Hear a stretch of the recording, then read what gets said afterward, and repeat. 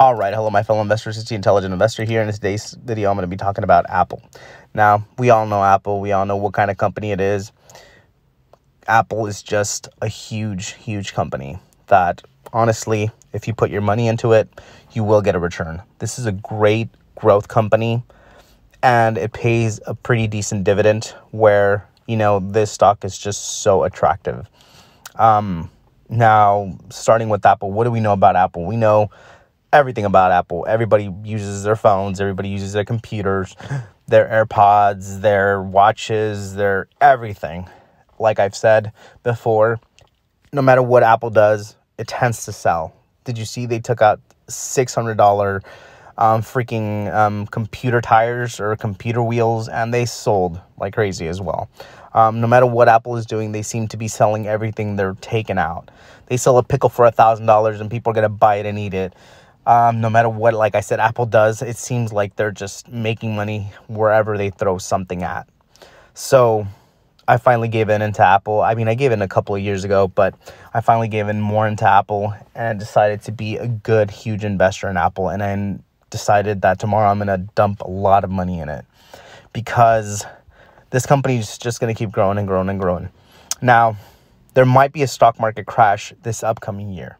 The way things are looking, it's looking like it is. So even though that happens, Apple is still going to be very profitable. Again, people, no matter what happens, if they're in a bad moment and they're in a bad time, like, we had this whole pandemic thing this year, people bought Apple products to work from home. So everybody was buying Apple computers.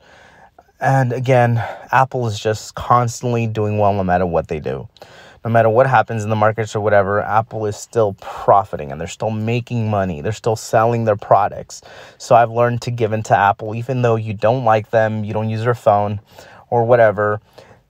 Apple is still a company you should invest in because no matter what, you're going to get a return from it. I do believe that the value of Apple is going to be about 170 by the end of next year, even though we do have a market crash if we end up having a market crash. But again, they pay a pretty decent dividend. They've been increasing it every year. They're just doing everything right now. Apple is just a company that is just doing well, guys. Like I said, no matter what, if you see their books, their numbers, they're profitable, they're making money, they're everything positive that you want to look into a company for. If you want to purchase a company, Apple is the company you want to buy into. Again, everybody knows Apple.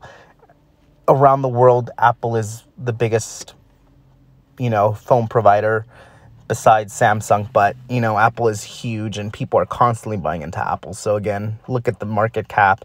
It's huge. It's just insane, guys. Apple, like I said, is going to be a company that tomorrow I am going to invest a lot of money in, and I feel good and safe about doing that. I was jumping also into Tesla, but Tesla I did jump a little bit in too late. I mean, I did buy it early on. I sold it when I thought it was profitable. If I would have held on to it longer, I would have made much more, but I didn't. And I'm not going to make that mistake again with Apple. So look into Apple, keep it in your portfolio, put it in your watch list, whatever it is. But Apple is the company to go with right now. This year, it's going to be a company that is going to give the best returns, I believe.